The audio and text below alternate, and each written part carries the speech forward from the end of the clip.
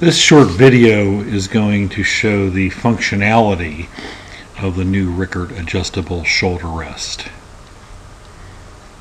You're looking at a brand new Adventurer Type 2D. While it looks like its predecessors in many ways, it has a completely redone internal porting system. This new instrument has incredible power. What goes around comes around. This is an older Adventurer 2B, and it has a very similar looking shoulder rest adapter. However, the way it works is very different. These photos show the back to front adjustability of the shoulder rest.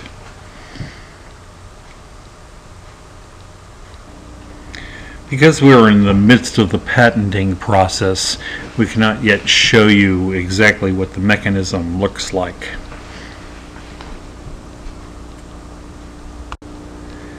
Here is an angle change on the shoulder rest adapter. This adapter uses your own shoulder rest, so the height adjustments are made on your favorite shoulder rest. That's one of the beauties of this.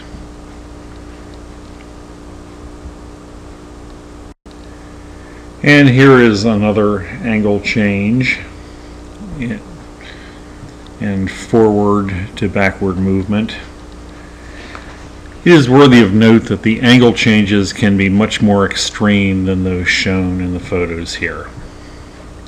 And that is the end of this brief presentation.